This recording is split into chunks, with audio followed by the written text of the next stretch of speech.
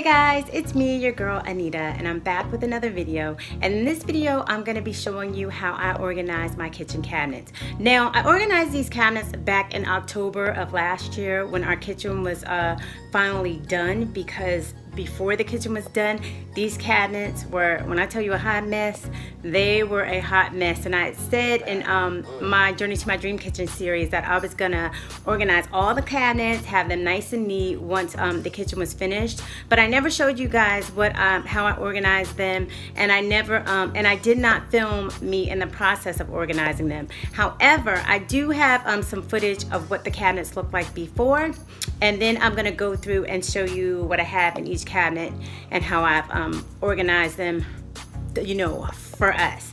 But anyway, what I'll do is I'll pan around, show you all the cabinets, and then I'll go and show you what's in each one. But I'm not gonna talk because, you know, I can get long-winded, and I'm not trying to do all that because I know y'all want to see the video. So let me stop talking, let me get into this video, and let me show y'all how I organize my kitchen cabinets. Okay guys, so I'm just going to pan around so you can get a look to get an idea of how the cabinets are set up and how many that we have. And here are the upper ones, and down below here are more. It took me a couple of days to clean these cabinets out. It was ridiculous, but I got rid of a lot of stuff. Okay, so here's a clip of what the cabinets look like, how disorganized they were before we got the kitchen finished. Just ignore what I'm pointing to because, like I said, this clip was from my Journey to My Dream Kitchen series. But yeah, look how messy my cabinets were. They were so disorganized. Like, I shouldn't even be showing y'all this, but oh well, it is what it is. They're straight now, so that's all that matters.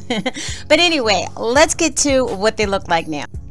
Okay, so we're going to start with these two cabinets right here, and in this cabinet I keep some of my serving dishes. I got rid of a lot of them because we don't entertain as much as we used to because we're never home.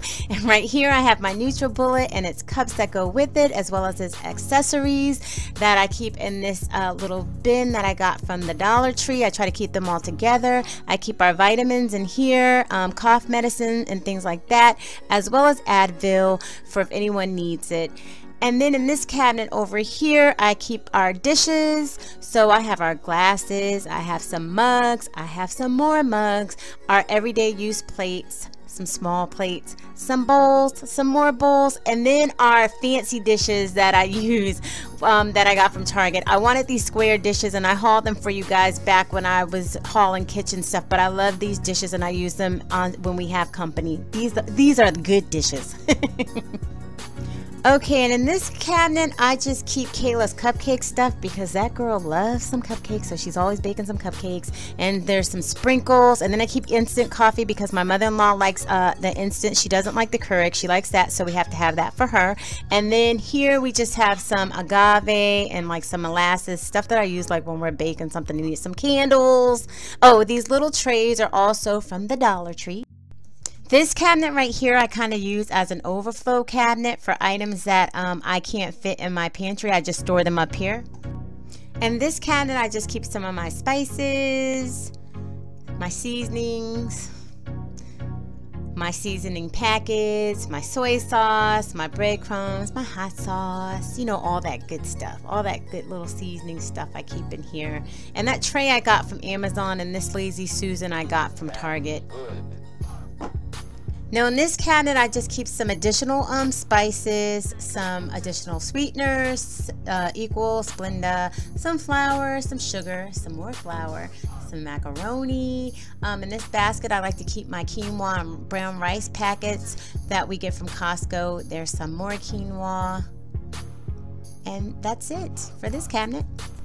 And in this cabinet is where we pretty much keep all our food storage containers, a lot of microwavable dishes, microwavable covers, some additional bowls and things, our meal prep containers, our water bottles, our protein mix bottles, our smoothie cups. These stands are actually wine racks that I ordered from Amazon. I'll try to put the link below if you're interested. Our salad bowls and some more food storage containers. And in this cabinet is where I keep my baking bowl, my mixing bowls, and some of my cookbooks that I use a lot, and my recipe folders, and then some of my baking supplies. And my cake stand, when I frost my cakes, I like to use that. And yeah, that's it for this cabinet. Okay, so now it's time to move to the drawers and the lower cabinets, and this is our battery drawer, and we keep some tools in here. And this container, this battery container, we purchased at Walmart, and it's really cool, and you can check your battery charge with it, and that's what's in this drawer. This drawer right here is kind of like my miscellaneous utensils drawer. It's items that I use, but I don't use that often, so I kind of gave them their own little separate drawer. Then down here in this cabinet, I like to keep my some of my bigger appliances, like our panini maker, our George Foreman grill, my crock pot, my Ninja blender, and my griddle. I like to keep those down below. I don't like a lot of appliances on our countertops, so in the Lazy Susan I just keep our toaster, I keep the waffle maker, I keep our mini pancake maker, I keep a little mini blender, and I also keep our zoodle maker down here, as well as our rice cooker, and then just some extra Marsala packets that I got from Costco. Those things are bomb, y'all. Y'all should try them out. And then this drawer is my utensil drawer, you know, the standard knives, forks, that type of stuff. Then in this drawer, I just keep my measuring cups, yeah, just my measuring tools, my funnels, my apple slicer, a little mini strainer, that type of stuff. Down here, I keep some additional cutting boards. And in this last drawer, I keep our grilling tools. In this drawer, I keep extra sponges, dish towels, dish rags, and oven mitts. And down in the cabinet below, I just keep additional cleaning supplies. I keep my dryer rack. I love this thing because you can wash it and you don't have to leave it on your counter. And then, you know, dishwashing things, my ant baits, because spring is coming and you know the ants are about to be rampant, and this stuff works wonders. If you have problems, get it. Taro ant bait. In this drawer right here, I keep some of our knives, my cake frosting utensils. And in this drawer, I keep measuring spoons, ice cream scoop, can opener, pizza cutter, baster, just the basic stuff. Down here, I keep some of our oils. I keep our protein powders, other items, as well as vinegar. In this Lazy Susan, I keep spaghetti, which I need to go shopping, and other types of pasta. I keep oatmeal.